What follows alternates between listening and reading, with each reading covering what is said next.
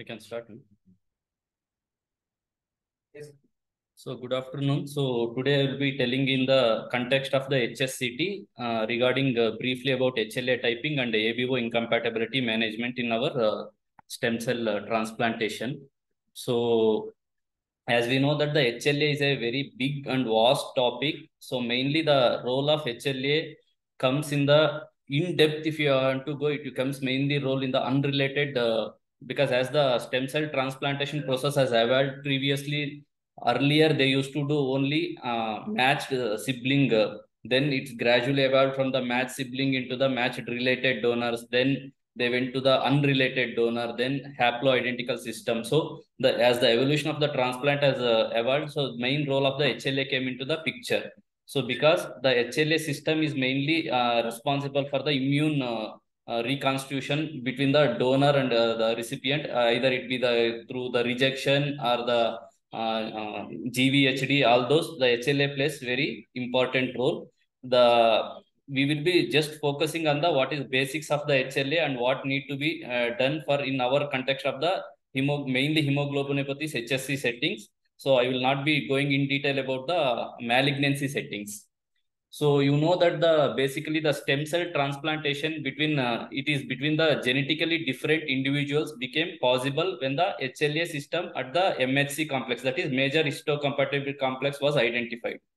So the different types of stem cell transplantation as the occurs whether it is a bone marrow source or PBSC or in the umbilical cord. So the basic principle is same only in the stem cell transplantation. The source might be different, but the basic principle of the stem cell transplantation is same. It is the type of one of the gene therapy. So this MHC complex is mainly located on the short arm of the chromosome 6. So which is highly polymorphic and it encodes the cell surface molecules which present the antigen peptides to the T cell receptors. So that is the mainly the location of the HLA. So you can see this chromosome 6. So usually we know that our chromosomes will have one long arm and one short arm. The major histocompatibility complex is mainly located in the this short arm of the chromosome 6. So this is the HLA region. So basically the HLA can be divided into two classes. The MHC complex of the HLA is divided into two classes. That is class 1, which is further divided into A, B, C, and class 2, DP, DQ, and TR. So these are the major classifications. So usually I think you will be aware that the class 1 is present, the class 1 HLA is present on almost all nucleated cells and also platelets. Whereas the class 2 HLA is mainly present on the antigen presenting cells only. So that is mainly B cells, dendritic cells, and the other lymphocytes, all those. So these antigen presenting cells will have class 2, whereas class 1 is present on all nucleated and also platelets also.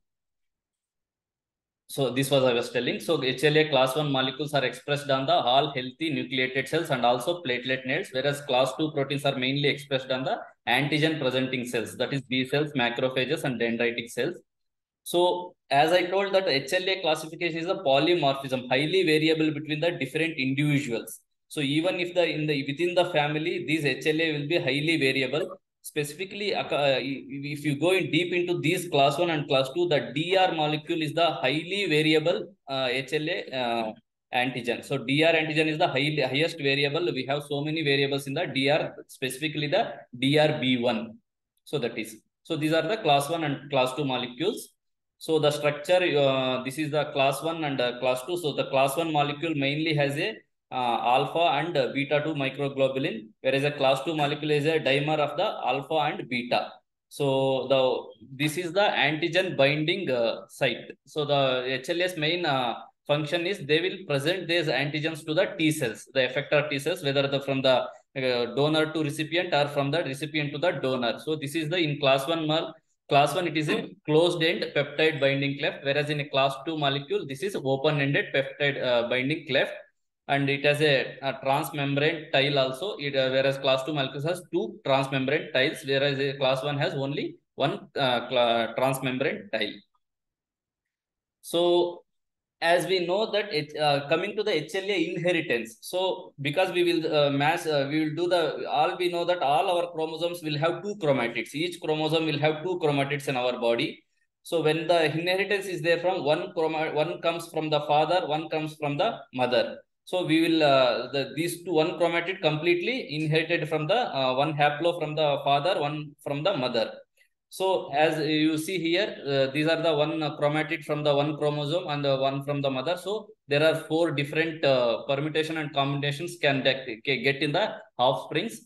So usually when the regions where there is no consanguinity is there, so usually there is very rare occurrence of the full match settings, because we know that the inheritance of the haplotypes is from one from father and one mother.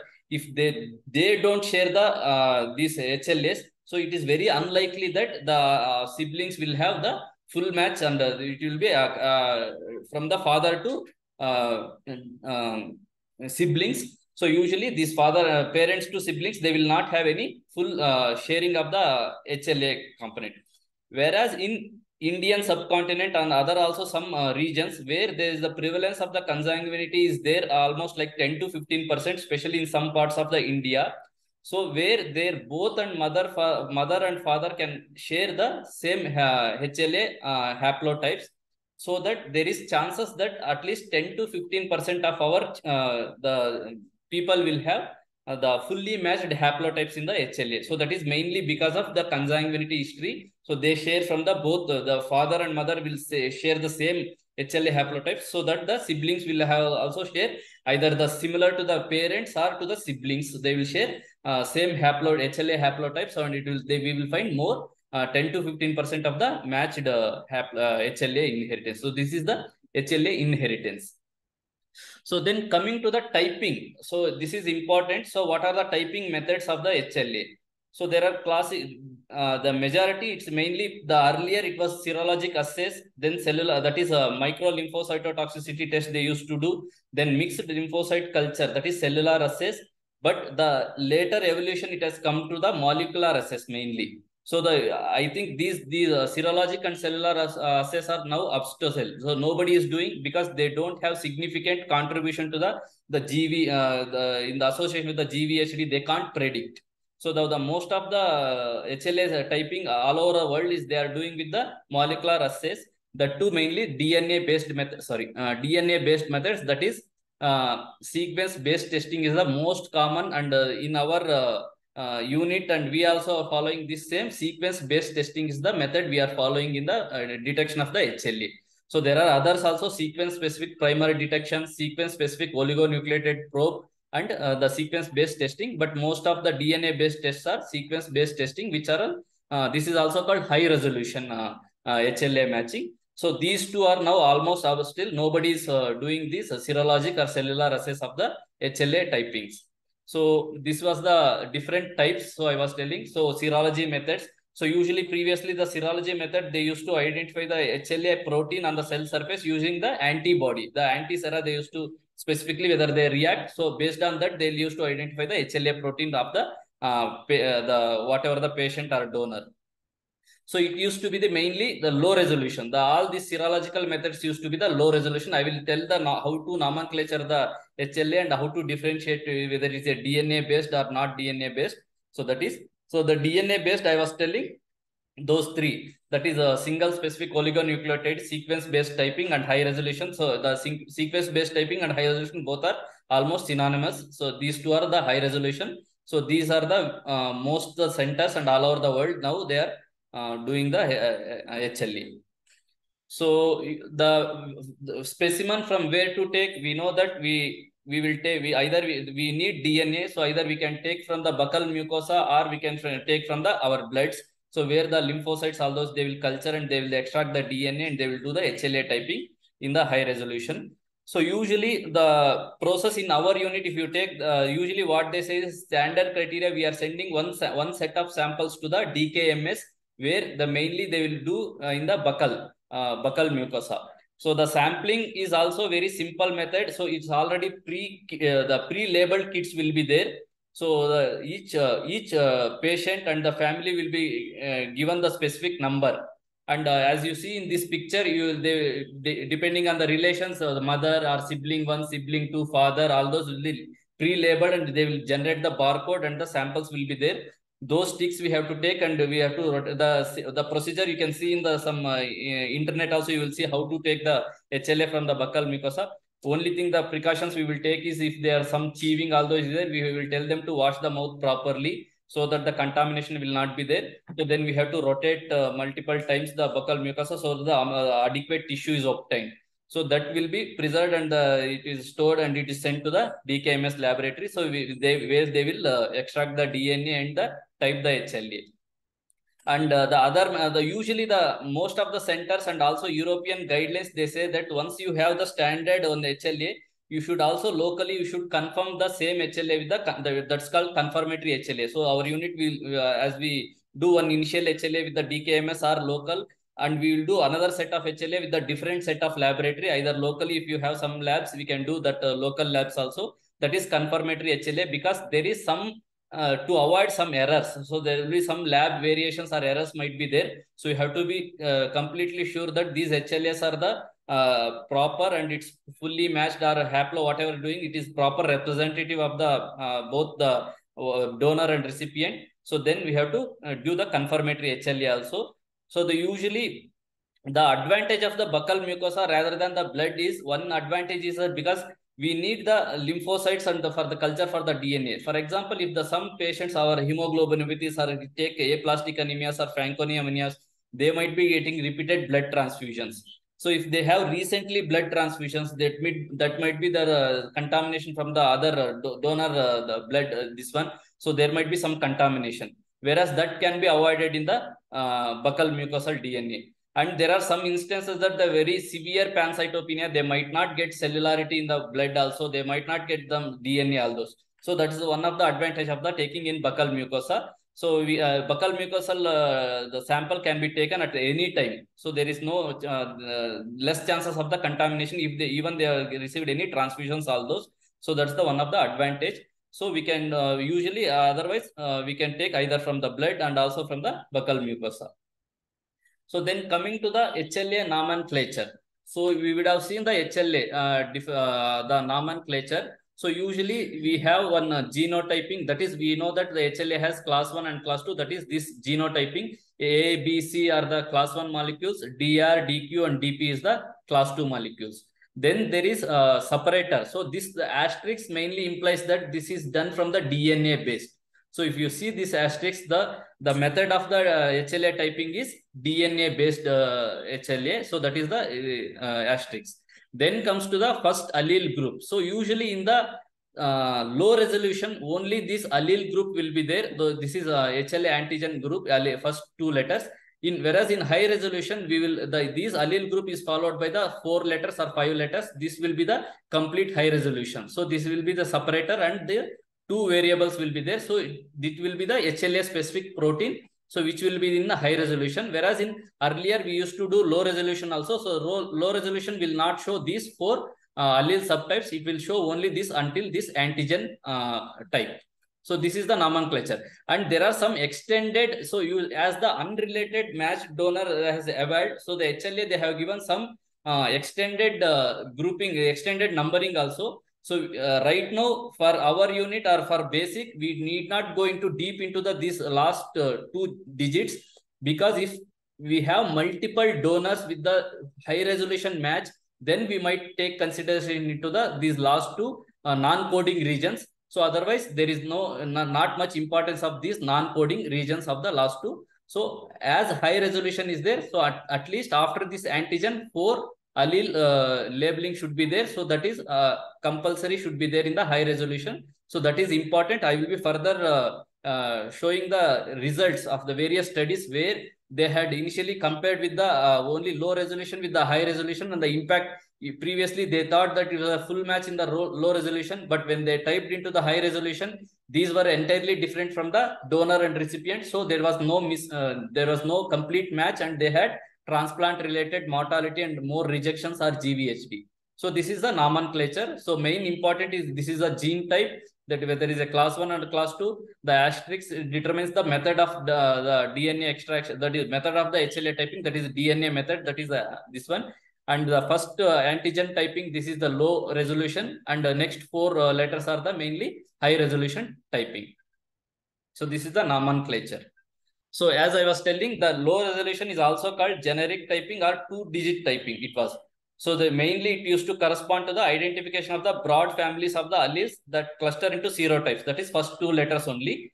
Then high resolution, it has came into a four-digit typing. So it allows the discrimination of the individual alleles within the each serotype. So because the all serotypes may be different two only, but in this serotype, there are further classification of the alleles, so which play important role in the immune reconstitution, whether there is complete match or not match. So that's why now almost all everywhere we will follow high resolution for HLA typing. Even low resolution, they might have high resolution mismatch also. So that is the high resolution, low resolution. So same thing. The low resolution is the antigen level, that is 2 will be there, whereas high resolution is the allele level matching, that is 4. The 4 numbers will be matched. So then coming to the HLA matching and mismatching details. So as we know that earlier we used to do low resolution typing. So mainly they used to consider mainly 3 important. So in the class 1, A and B, and then in class 2, DRB1 they used to consider. So the low resolution they used to do by 6 by 6. Then gradually evolved into 8 by 8, then 10 by 10. Now almost high resolution, most of the centers will do 12 by 12. That is all the 3 class 2, that is DRB1, DQB1, DPB1 and class 1 ABC. So that is 12 by 12. But you still now also European blood and bone marrow transplantation guidelines, they will take at least 10 by 10 for the high resolution. We have to see because I will be telling further, there is something called a permissive and non-permissive DPB1 mismatch also. So if some DPB1 mismatches, if permissive, we can consider into it as a full matches also. So that is, these are the mainly the earlier we used to sell low resolution 6 by 6, that is full match.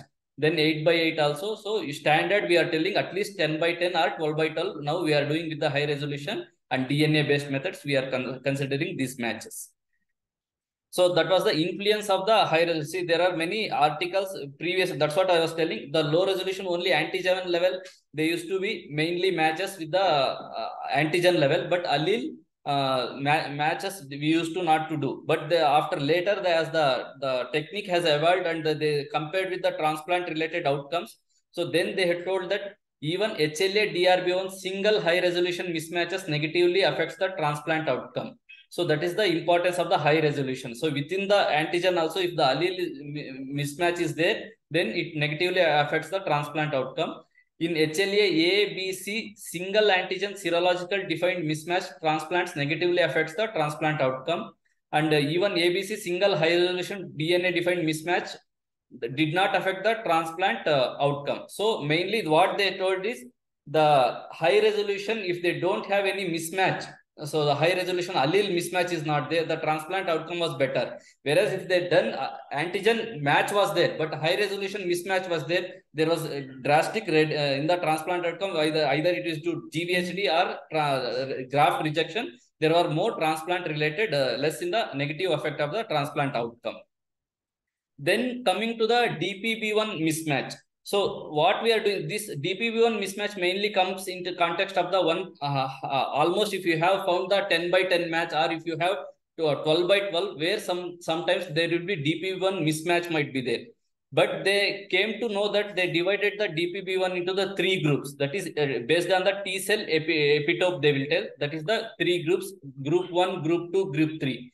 Because what they found is these the common alleles. If the DPB1 might be different, but these common alleles, they are segregated to the common group.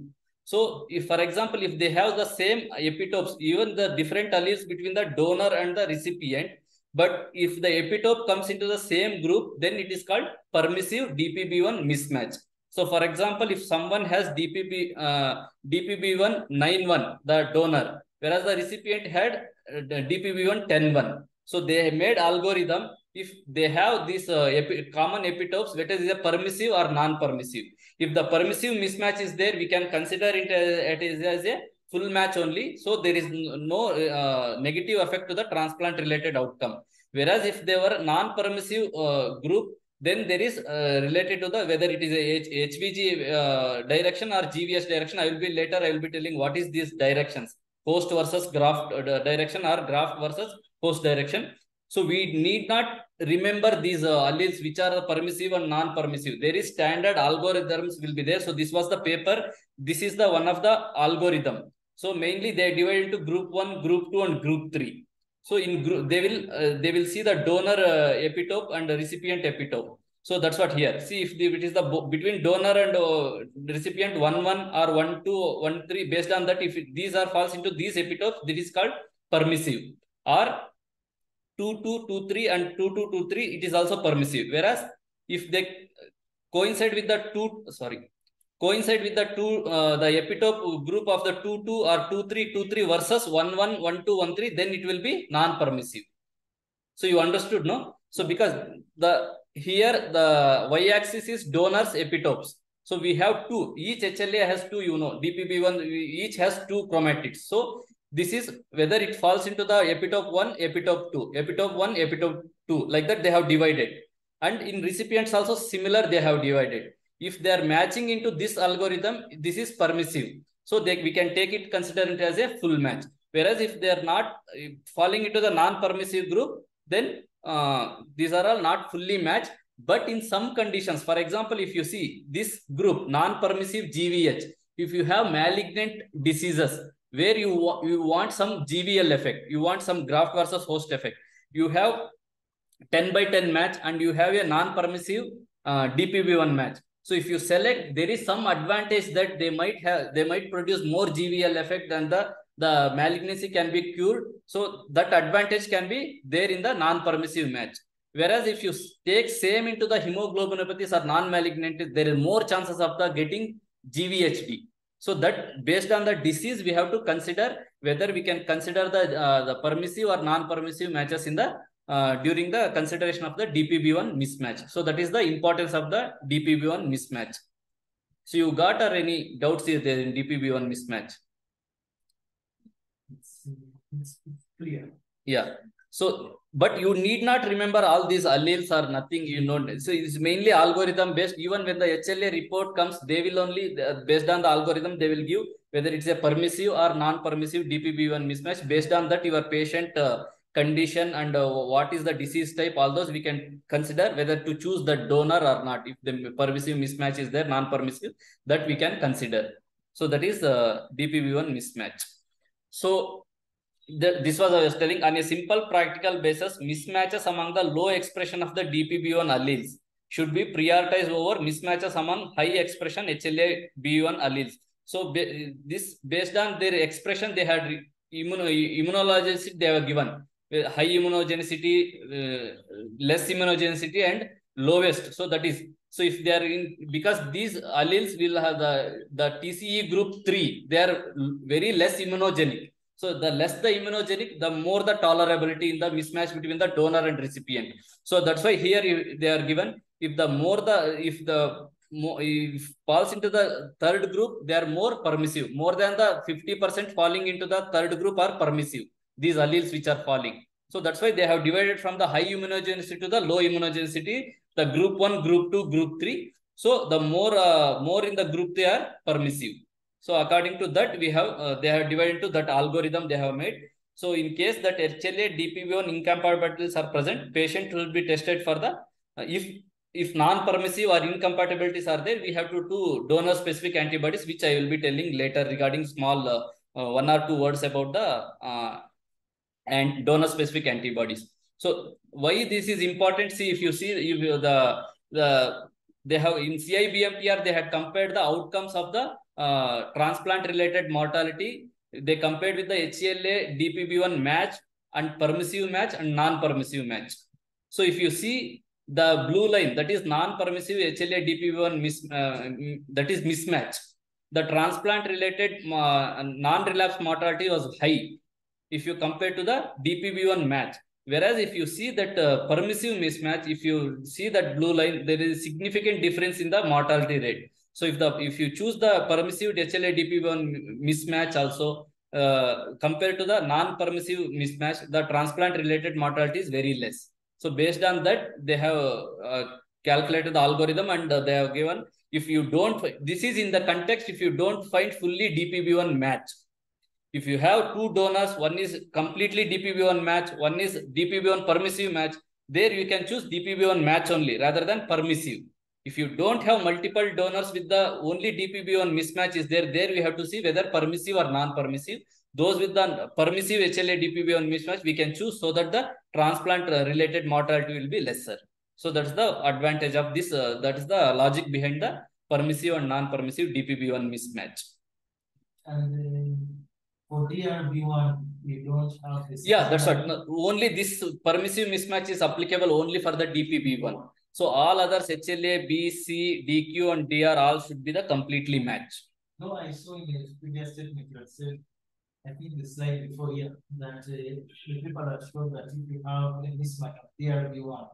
Yeah, it negatively affects. That's what it should be. So this context is mainly A, B, C, DRB1, DQB1. We should have complete match. There is nothing like permissive and non-permissive. The permissive, non-permissive comes only in the context of the DPB1 only. So if DRB1, if high resolution mismatch is there between, then it negatively affects the transplant related outcome. There is nothing like permissive and non-permissive in that. Even if A, B, and C are matching, but DRB1 is mismatched, then it will negatively affect the transplant outcome. Yeah. So there was some studies they have done which loci are important, because we know that we do different types of transplants, bone marrow, PBSC, or haplo related, unrelated. So they had some consensus that in some types, if you do sibling marrow, which are the very important. So as we are telling previously, only sibling bone marrow transplant used to be done. So they used to consider low resolution also. So they had told that in the sibling bone marrow as the source, only main important thing are HLA-A, B, and DRB1. So that is 6x6 match. At least this is the, at least it should be there, because some centers they might not. Some centers, if they don't have any technique to do high resolution, they do low resolution. So they used to do only 6x6 matches. They will not do HLA-C or HLA-DQB1 or DPB1. So if you are considering for the sibling match, that is okay. Even 6x6 matching, this should be the minimal required criteria. So HLA-A, B, and DRB1 are the minimal for the bone marrow if the sibling you are doing. Whereas in unrelated transplants, with the bone marrow source, you have to take consideration into the HLA-C also, HLA-DQB1 also. So the minimal criteria should be 10x10, not 6x6. If you have fully related, only for the family related, that is sibling only, we have to consider 6x6.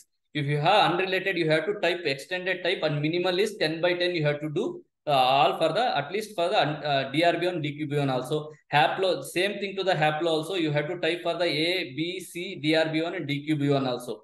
You should not do only low resolution like sibling bone marrow, that HLA, A, B, and DRB1 if the match is there, and unrelated also, and also haplo also. For all this, haplotype is shared or not, we have to see. So if I have a sibling, and if I have a sibling, then I Yeah. high resolution. Yeah. But I have a 6 out of 12. So, but no, not 6 out of 12. You have to 6 of 6 only. No, I think if I do a high resolution. Yeah. And I have a sibling, but in my high resolution, A, B, DRB1 are okay. Yeah. And so it will be like 6 years. 6x6. Yeah. Those ones, even if the rest are not matching. Rest are not matching means if you have already, you have the chance to do. That's what I'm telling. If you have chance to do, then you have to take into the 12x12 consideration. That's what. If you have high resolution typing, sibling, if you have matched only for HLA, B, and DRB1, if others are not matched, you should not consider it as a fully matched. If you don't have the chance, because the most of the siblings and related, if they are matched for HLA, B, and DRB1, it will be matched for C and DQB1 also. There might be some exceptions. So when there is no chance that you have high resolution typing, you have only low resolution, then you can consider 6x6 if you are giving as a sibling with the bone marrow. But if you have opportunity to do high resolution typing, you have to give importance to the only high resolution. So high resolution complete typing should be there.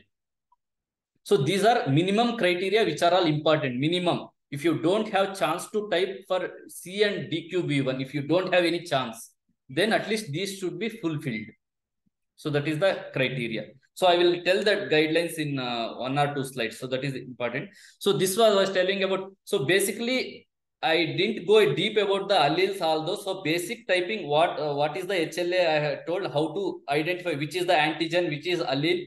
So low difference between the low resolution HLA and high resolution HLA, how to identify and identify the what method the HLA has been done. So usually the most of the 90 to 95% we are doing with the DNA based method only. That asterisk will be there. That I had told, and I had told about the HLA DPB1 match and permissive and non-permissive.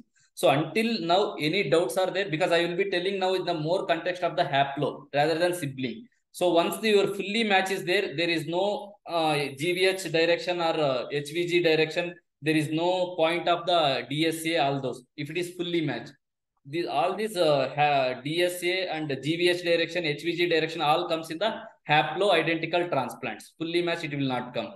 So until now, if you have any doubts, you can ask questions. Okay. So just I will tell about the what is in the context of this haplo and haplo identical. I will tell about the GVH and HVG direction. So what happens is many of the HLS typing we would have seen. If either recipient or donor express as a single HLA allele at a locus, that is homozygous. Both HLA-A will be same numbers. Both two, each we know that each HLA has a two numbers. Two chromosomes. HLA-A has two numbers, and HLA-B has two C, like the similar. If one of the single allele has a homozygous, that is A, it has same numbers, or B, it has the same numbers, or C, it has the same numbers. That is unidirectional match will occur. Either it can be two types. Either donor can have similar same type, or recipient can have same type. If the recipient is homozygous at specific locus, including the presence of null allele, the donor is heterozygous. For example, if the patient is homozygous, donor is heterozygous. That is called host to graft vector. Means host might produce more immune response against the donor. So there are more chances of the graft rejection can be there.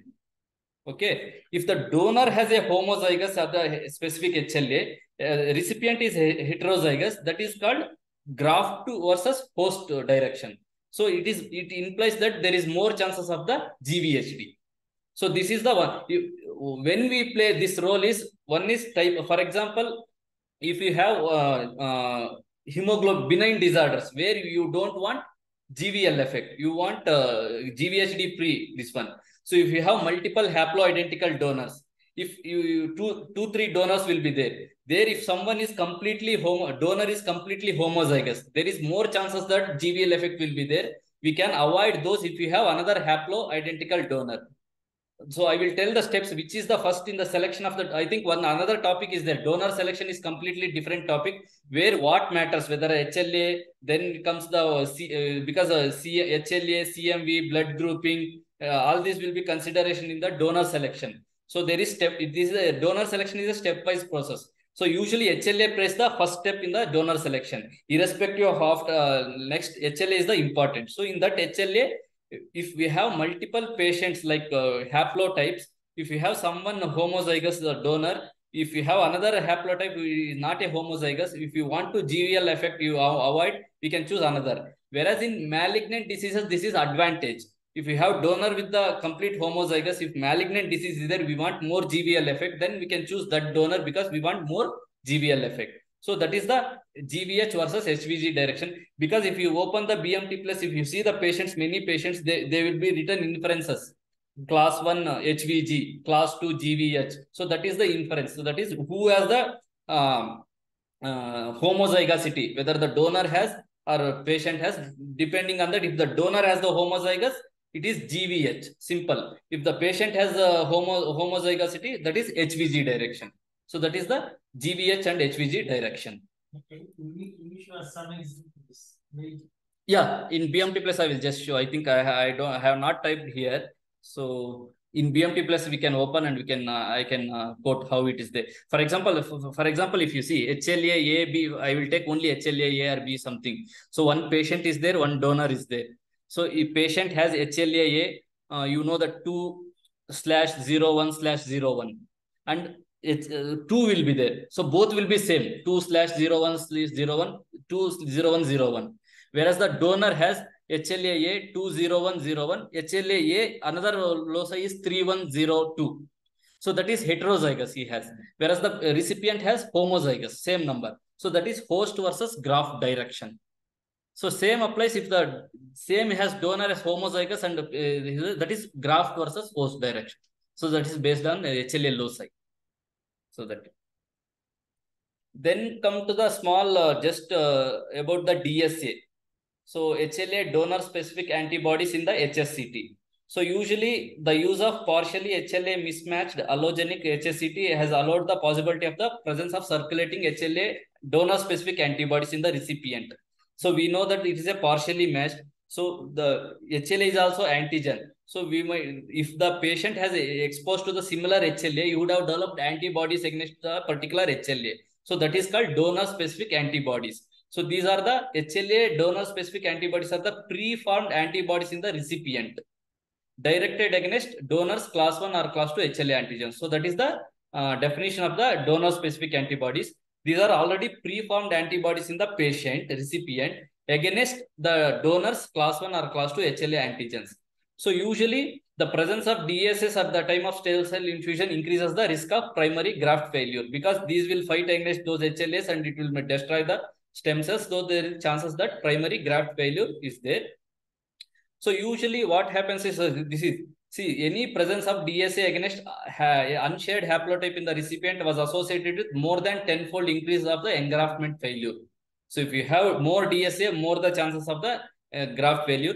There were many studies. So usually the DSS I had mentioned here. So DSS will be done in different types of methods. I will be telling. There is a flow cytometry method and there is a solid phase immunoassay methods. The most commonly is done is the solid phase immunofluorescence method, where we will give the values, that is MFI will tell mean fluorescent intensity values. So usually they have done different studies where they told that anything more than, previously they used to tell that anything more than 5,000 there is more chances of the graft failure. If the DSA value is more than 5,000 MFI, the more chances of the graft rejection. Then further they told that even anything more than 2,000 MFI of the DSA is also highest chance for the graft rejection, also sometimes poor graft function also. If they engraft also later poor graft function, that is they might engraft, the function will be, graft function will be poor. So that's also DSA will cause poor graft function also. So usually the rate of sensitization is 20 to 40% in haplosettings. So even if you have haploidentical donors, there is 20 to 40% chances that they will have DSAs. Patients might have DSAs. They would have exposed to the similar haplotypes. So that's why the important, every haploidentical donor, we have to do DSAs, because we have to, if the higher the DSA is there, if we have to choose the donor without DSA, or in cases if both the haplo-identical donors, usually the haplo-identical donors, most of the time will be the mother and father. Sometimes the siblings also might be the haplo-identical donors. So if the one of the DSA positive donor is there, we have to try to avoid that DSA positive and we have to see for DSA negative. If we don't find DSA negative donor, then we might have to do the desensitization procedure to reduce the DSAs. So this is the importance of the DSA. So usually how the DSS have these are HLA antibodies already formed in the patient. So how it formed? HLA antibodies can form through multiple mechanisms. So that is mainly during pregnancy, because the children's HLA would have crossed and the mother's HLA would have crossed into the baby. There the baby would have produced the antibodies against the mother's HLA. That is during the pregnancy. And repeated blood transfusions. We know that the HLA has so much polymorphism and diversity that if the any hemoglobinopathy patients would have received multiple transfusions. So those in the one of the transfusions, one of the HLAs can be shared between the donor and that unknown blood transfusions. Those HLAs, the patient would have developed the antibodies with those HLAs. So their antibodies would have produced. Or some cases prior organ transplants also, in any solid organ transplants would have happened. So there also against HLA, the antibodies, these are the major mechanisms.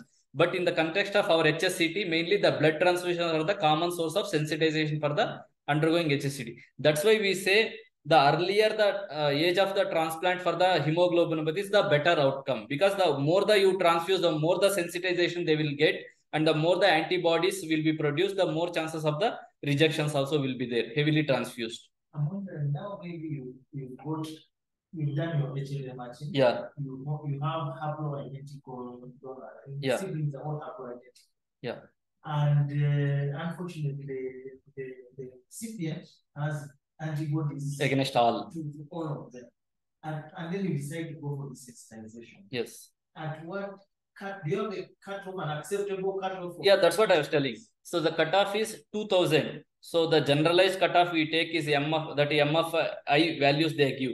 Mean fluorescent intensity values they will give. So usually less than 2000 is acceptable cutoff. Some centers they try for 1000 also. It depends on the guidelines which. So usually European EBMT guidelines, they have made that the any MFI less than 2000 is acceptable. So anything more than 2000, if you don't find any less than 2000 haplo, then we might have to go for the desensitization procedure. So, and one more thing is important is, see, not all these anti-HLA antibodies are directed against donor HLA antigens also. Sometimes what happens is the MFA value will be high. If you do the specifics, we will do single bead antigen assays. So that is, they will give the values. So in single bead antigen assay, what they will do is against each HLA antigen, how much antibodies are there, they will give in detail. So if you look in that details, there might not be any donors HLA will be shared here. So in that time, even if the HLA, MFI is more, we can consider that donor as for the haplo. You got it? Because the generalized antibody will be more value. So for example, some donors, DSA against donor we have done, the DSA has come as a 2500. So it's not in acceptable range, we know.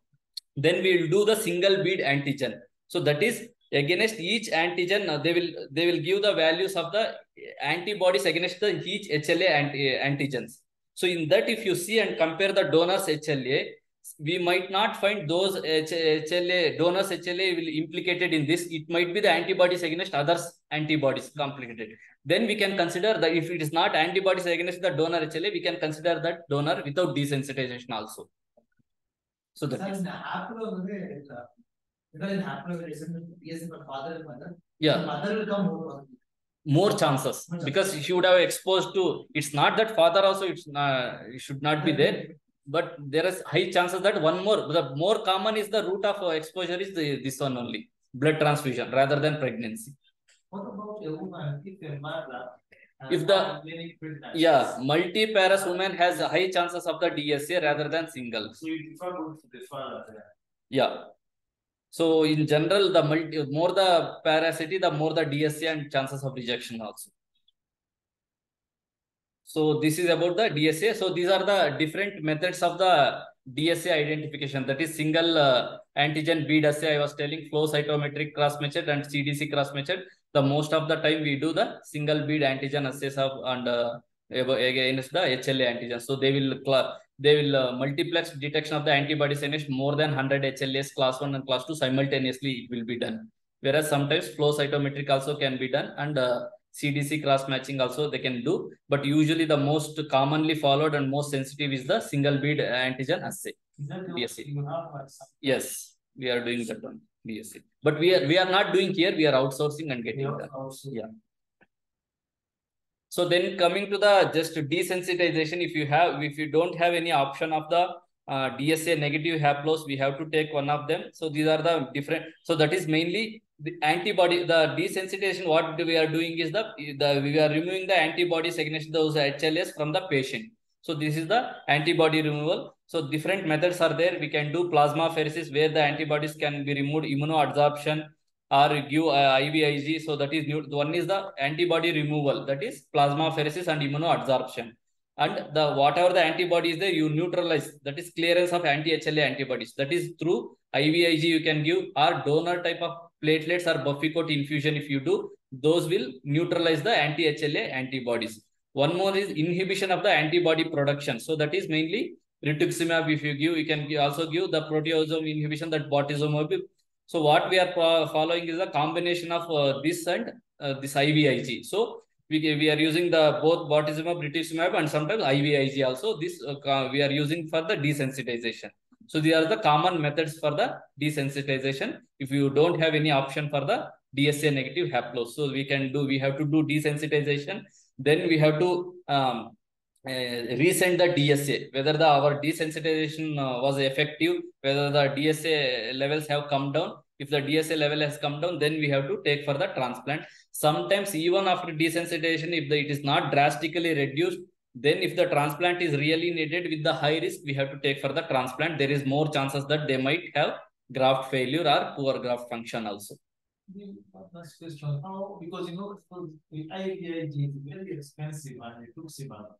How often do you get the DSA issue? Yeah, that's what, around 20 to 25% DSA issues. But that's what, if you have multiple donors, if you have one donor with the DSA, another one with DSA negative, then you take the DSA negative, don't consider about desensitization.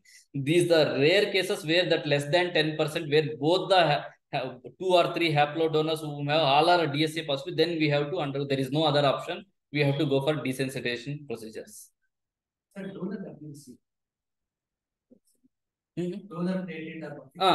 Buffy coat ಅಂದ್ರೆ ಅದು WBC ಇದ್ದಂಗೆ donors.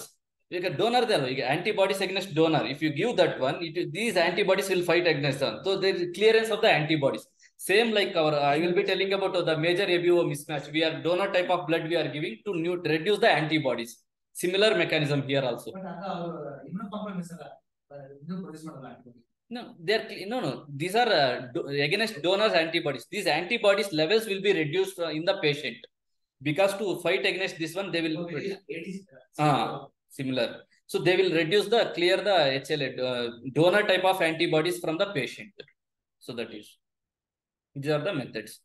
So this was briefly about HLA. So I have not, because in HLA, if you go into deeply again in the unrelated, I have not spoken about the unrelated settings, because in unrelated setting, there is something called KIR typing and NEMA mismatch. All those NEPA mismatch will be there. So those are very out of context of the ours, because we are using mainly the matched and haplos. So this much of the basic, what to do, what is the procedures, and what is the in haplo contexting, what is the directions, GVH and HVG direction, and DSA. This is a simple basic HLA cytone. So this is the one of the nice paper, Howard et al. They had recommended in the EBMT. So their blood and bone marrow transplant trials network, they had given the consensus guidelines for the recommendation for the donor HLA assessment and matching for the allogenic stem cell transplantation. But this was published in 2011. So after that also many significant developments have come, but still this plays a very important role. So they had recommended that for related bone marrow stem cell transplant, that is fully HLA matched sibling, if you have the first choice, optimal first choice, you should consider as a always matched sibling first choice.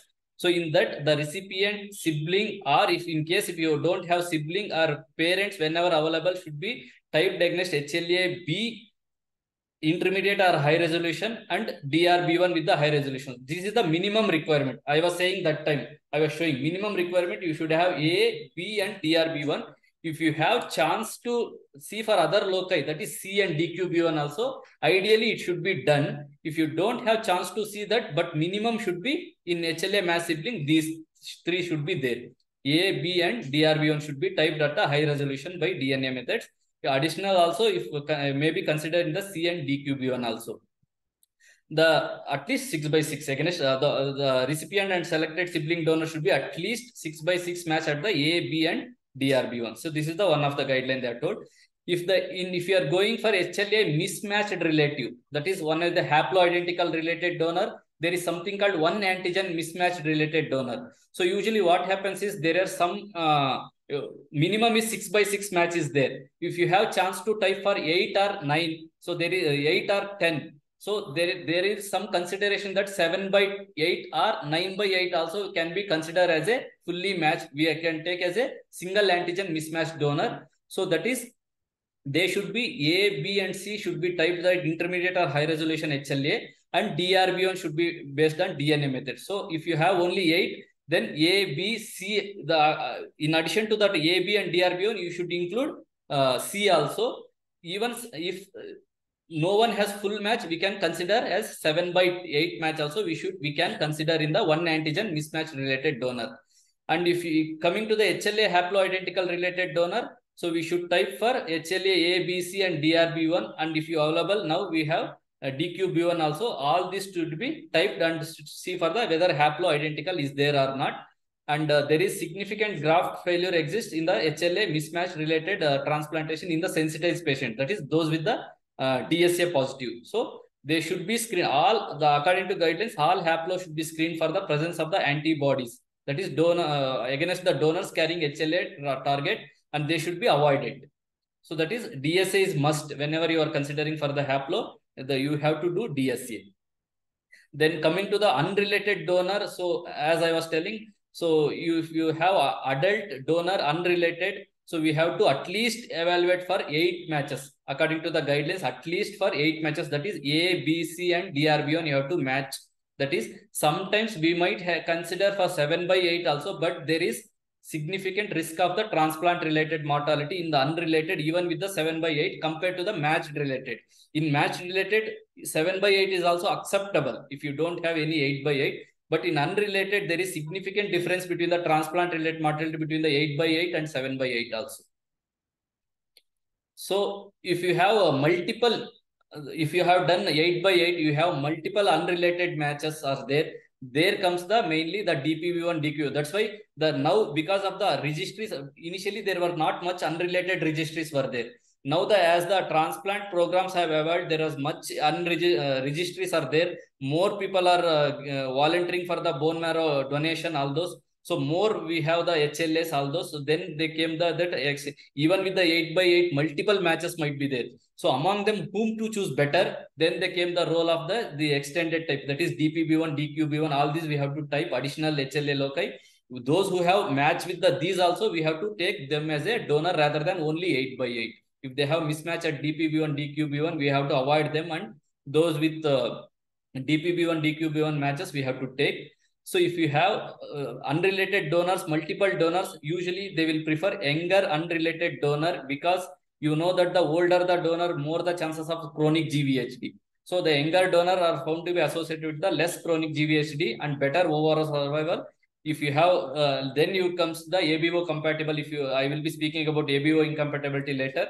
So ABO compatible donors, which are also associated with the better survival. So this is mainly comes if you have multiple donors with the fully match, then you have to consider age, all those. That is, these are the algorithm for the donor selection. First comes the HLA, then you do CMV reactivity, blood group, age, all those we have to consider. Their donor selection, that will be separate class. That will be the guideline.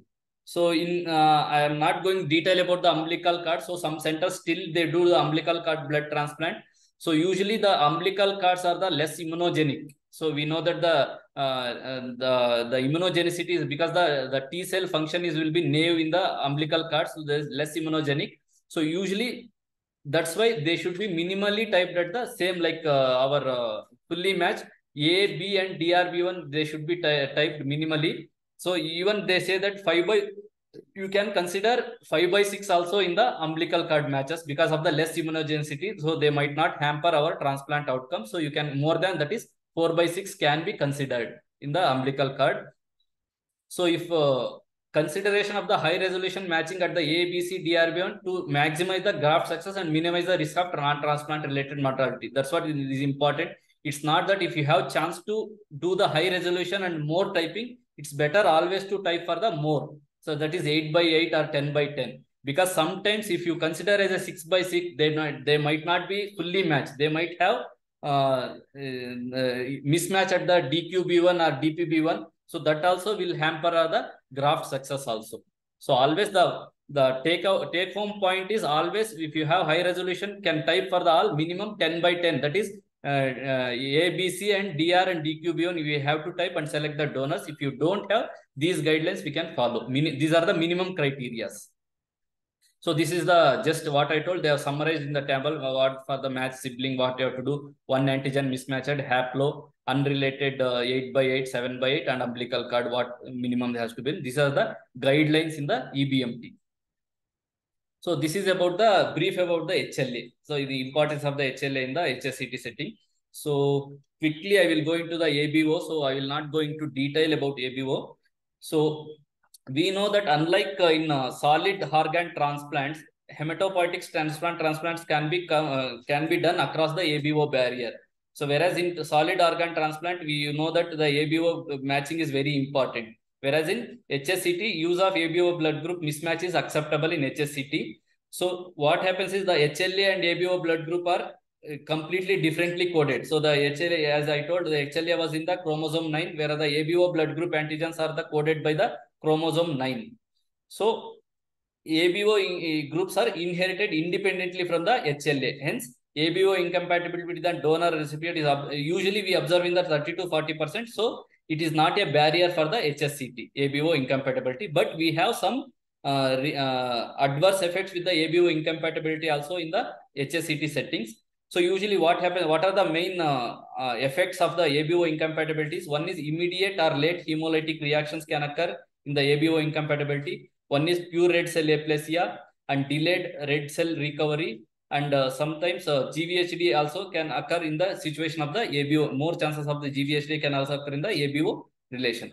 So we know that all the ABO antibodies are the IgM class of the antibodies. These are the carbohydrate type of the antibodies. So for example, if any A, B, and we have two groups, if anybody has antigen A and if they don't have B, so we know that they will have the antibody against the non-existing. So that's why if any blood group A is there, antigen is A, they will inherently have anti-B antibodies. Similarly, B anti-A antibodies, whereas the AB antigen doesn't have any antibodies, whereas O group will have anti-A and anti-B, both will have. So that is the, these are the IgM. So in HSCT setting, we can encounter three types. That is, one is major, minor, and we say bidirectional incompatibility. So when we say major, it occurs mainly by the anti-donor isoagglutinates from in the patient body. If the patient harbors anti-donor type of the antibodies, that is called major ABO incompatibility.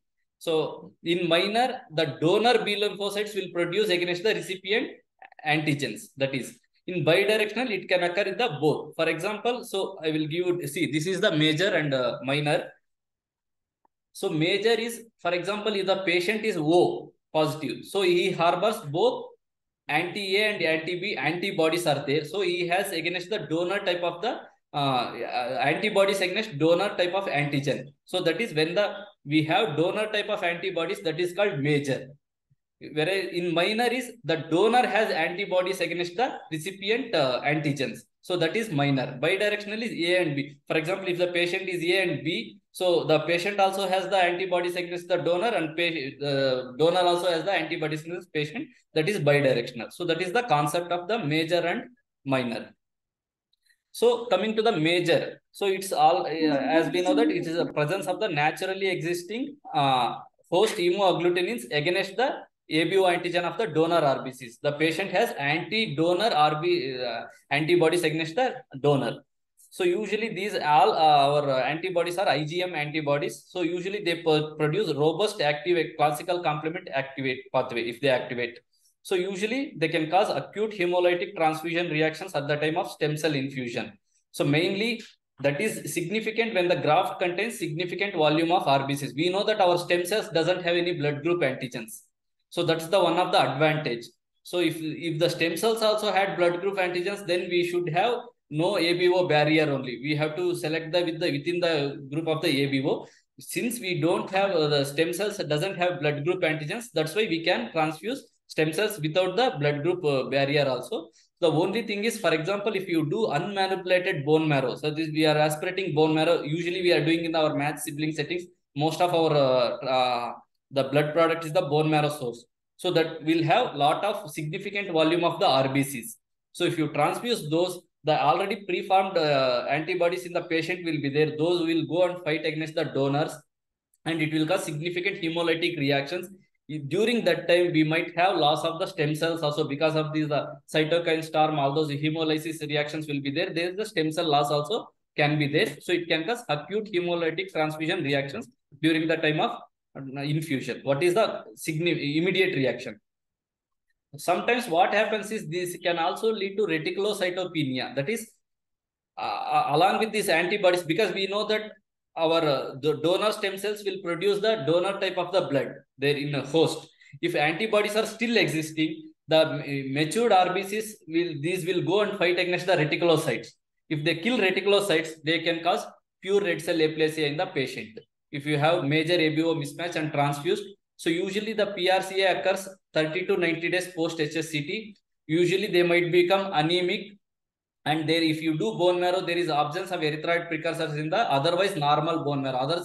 Other cell lines will be normal. Only the erythroid series will be less. So this is also one of the late complication of the major ABO mismatch.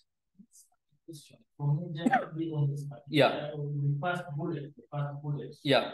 I understand it because, for example, if the recipient blood group O, he has anti-A and anti-B. But now, if the recipient is AB, he has no antibodies. That is minor. Oh, that's minor. That was I was telling. See, this, if the recipient phenotype, this was I was quoting. If the recipient phenotype is AB. If the recipient is AB, yes, then it will be minor only always. Because he doesn't have antibodies. Whatever the antibodies, if the donor is O, naturally he has antibodies. That will be also minor. Irrespective of the recipient, that's what, irrespective of your recipient, if donor is O, that is minor. Always it will be minor. If recipient is O, irrespective, other than O, irrespective of donor, it will be major.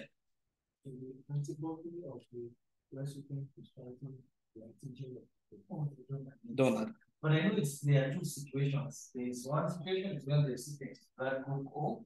There is also the second situation. Yeah, bidirectional I told. For example, if the recipient is A, or you are telling the two situations. No, that for major. Yeah, for major mismatch is the recipient is A or B. For example, if recipient is A, donor is AB.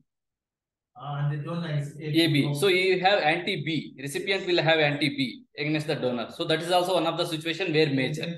So whenever the recipient has antibodies against the donor, that's why it's not about AB. If the recipient has antibodies against the donor, that is major. If the donor has antibodies against recipient, the recipient doesn't have any antibodies against donor, that is minor. If both have, that is bidirectional.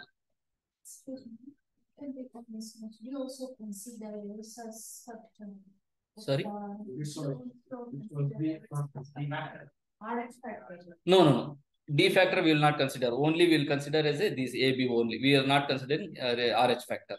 Okay.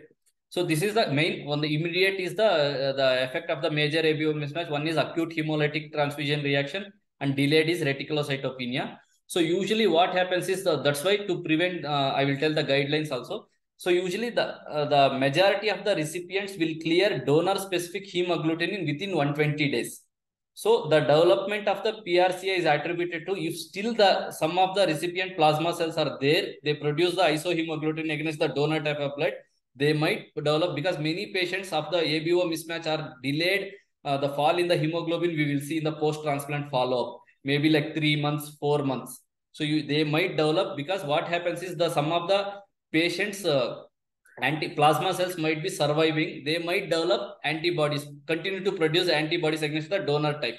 As the engraftment occurs, the body will produce donor type of blood only. So these antibodies will fight against donor type. Then they can cause some depletion of the RBCs. They can cause pure red cell aplasia also. So there are some ABO antigens are also expressed on the granulocytes and platelets. So sometimes they can cause ABO. Major mismatch can also lead to prolonged neutropenia and thrombocytopenia also. So okay. So whether the ABO mismatch can affect HSCT outcomes such as survival, relapse, GVHD is still controversial, because many studies they say that because of this ABO mismatch and because of this prolonged neutropenia, sometimes acute hemolytic reactions, stem cell loss might be there. There might be some poor graft function, GVHD also, because of we know that one of the trigger for the GVHD is one of the damage to the tissues. When hemolytic reactions occurs, the more damage to the tissues, the more chances of GVHD. But some papers say that there is no relation between the survival GVHD and the ABO mismatch. So that's why still the HSCTs can be conducted across the ABO barrier if you don't have suitable donor also. So usually what happens is, that's why whenever the ABO, major ABO mismatch donor and recipient are there, we will do titers, anti-agglutinin titers from the recipient. So the general consensus that if the titer is less than 1:32, there is less chances of the hemolytic reactions. They will tolerate the transfusion well.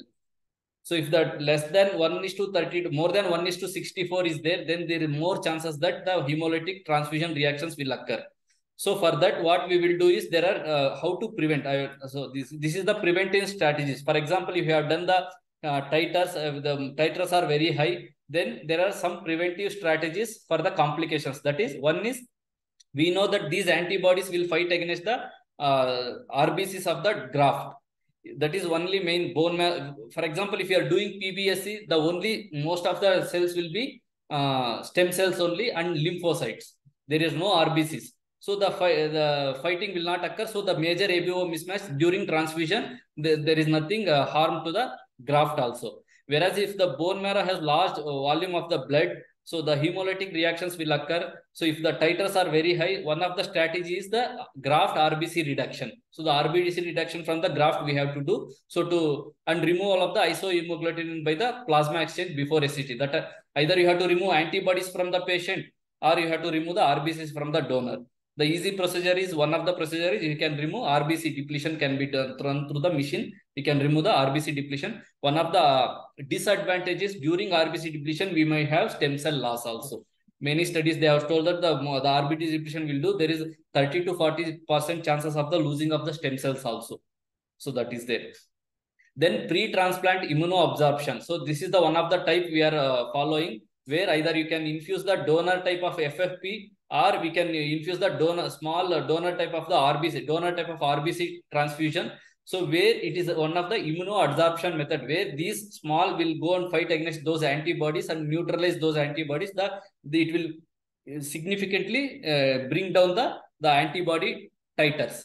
So these are the two methods we can do immunoabsorption method. Either we can transfuse the donor type FFP or donor type of the RBC transfusion. So in our unit protocol, what we are doing is, for any ABO mismatch, if you are using the bone marrow as a stem cell source, during admission, we will do IHA titers in the patient against donor. If any titer less than 1:64, that is 1:32, less than that is there is no harm. We are not doing anything. So we know that the hemolytic reactions are less. So we are transfusing. For example, today's transplant, if you take into consideration Kalpit, he was also major ABO mismatch. So we had done, so his titers were 1:32. So that's why we didn't do any manipulation. We have given stem cells. If they need titers, we have encountered many patients whose titers were more than 1:64. Then during the busulfan day, that is busulfan days, 4 days, small alicard. So we will start from the 10 ml, 5 ml, 10 ml, like that. 4 to 5 days we will give escalated doses, 5 ml, 10 ml, 20 ml if they are tolerating. So until the consensus that we have made that if they tolerate 50 ml of the donor type of the blood, there is less chances of the hemolytic reactions during the harvest transfusion. So escalated dose of the donor type of the RBC transfusions we are giving, so that it will desensitize the immunoabsorption method. So this is a simple method. So the mechanism of action there is that assuming maybe the recipient is O, yeah, maybe the donor is B. I'm now giving the recipient B type blood. So what is the molecular mechanism there? Like the antibody? Yeah, the patient has already anti-B antibodies, Yes. So you are giving donor type of blood from the small volume, because you are not giving big volume. That hemolytic, that hemolytic reactions will occur. Yes. So you small volume will give, so it will cause reactions. Yes. The antibody content will come down. So then gradually you increase. First day you give 10 ml, next day you give 20 ml. So gradually escalate. If you give more volume, more the reaction and more the acute hemolytic reactions might occur. It might damage our kidney, all those. Graded you give. So if they tolerate around 50 ml of the donor type of blood, there is the antibody titers will be very less. There is chances that they will don't have any significant reactions during the bone marrow transfusion. You basically want to consume those antibodies. Yes, the mechanism the same. Immunoabsorption from, that is antibody consumption you are doing. That is the mechanism. And in minor, so that minor means the donor has antibodies against the platelet patient's recipient's antigens. So that is minor mismatch. So usually They can also cause acute hemolysis of the recipient RBCs. Sometimes there is something called passenger B lymphocytes. For example, what happens is during PBSC or in stem cell transplants, we know that the antibodies are produced by the B lymphocytes. When the mature B lymphocytes, they convert into plasma cells, they will produce antibodies. So in minor ABO mismatch, what happens is when you are transfusing from the patient to the donor to the patient, along with the stem cells, we might transfuse B lymphocytes also. In PBSA also, if you minor transfusion, B lymphocytes can go. These B lymphocytes in the patient, you can develop into the plasma cells, they can produce antibodies. So we know that these antibodies are producing against the patient's blood group. So they can cause hemolytic reactions also. This will not be significant hemolytic reaction. This will be minor. So usually passenger lymphocyte typically occurs 1 to 2 weeks post SSCT because these lymphocytes need time to mature there. So they will go inside the patient. The donor type of lymphocytes will go and mature there. They will produce antibodies. They will cause hemolysis in the patient. So usually more frequently after peripheral blood rather than bone marrow because we are transfusing more lymphocytes through the PBSC. So that is called some terminology called passenger lymphocyte syndrome in the minor ABO mismatch. So they can cause significant hemolysis. So it can manifest usually 1 to 2 weeks after the transplant where there is significant drop in the HB. So this might be the one of the reason. Passenger lymphocyte syndrome. So preventive strategies is one we can do is the graft plasma volume reduction because we know that the antibodies, the donor's antibodies are causing the reaction. Then we can reduce the plasma from the donor. That is one. And the most of the time, what we are doing in our unit is so for all minor mismatches, we are transfusing the O group of the blood, O type of the transfusion to the patient. So that the usually three months time we take because we know that the RBC survival is 120 days. So prior 3 months for the donor, if you start transfusing O type of the transfusion, so they will have O means they will have antibodies in there only. So usually the donors also, if you give, doesn't make any significant reactions. So that is one is you can reduce the plasma from the graft or you can transfuse the O type of the blood transfusion to the patients at least 120 days prior so that the significant hemolytic reactions will not occur. So that is minor. Okay. So this is the just one last slide, I think. So ABO mismatch, what happens in the major, minor, and this is a passenger lymphocyte syndrome. So in the major ABO mismatch, we know that the antibodies already in the recipient will be there. It will cause damage to the donor cells. So when it will manifest, usually the major ABO mismatch, the reactions will manifest from the day 0 only. Whereas in minor, I told 1 to 4, first week to second week. And in PLS, that is passenger lymphocyte syndrome, where it can cause pure red cell aplasia. It is usually produced after 1 to 3 months. The treatment mainly that supportive care only, transfusion of the, so in major, the recipient compatible red cell units you have to transfuse and donor aliquots. And in minor also supportive care and transfuse donor compatible RBCs and RBC exchange we can do. And this mainly if in PRCA, the main treatment is either you can give rituximab, we can reduce to the antibodies, and DLIs we can give, or bortezomib we can use, or we can use IVIG also. These are all reduce the antibodies because mainly PRCA we know that is mainly due to antibodies acting against the reticulocytes. So those antibodies we have to kill. This is the main mechanism. So this is the recommended transfusion support. For example, if you have any major or minor mismatch in the unit, if recipient, according to the recipient and donor, which is the first choice to transfuse. For example, if the recipient is O, donor is A, so you know that it is a major ABO mismatch. Always during the transplantation time, you have to give O positive groups of the RBCs and granulocyte components. Whereas platelet and plasma, you can give either A and AB also. Its table is there, it's available everywhere. I can share you this also. This is the guidelines which is the first product and second product we have to transfuse during the ABO incompatibility. So I think this is the brief. I think if you have any doubts, I think I didn't go into detail about the ABO procedures, all those, whatever we are following guidelines, that only I have told. So because the long-term complications in the HSCT, that also one of the topic in the ABO, this is during transplantation I told. So even ABO major and minor, they will have long-term like a pure red cell aplasia and hemolysis.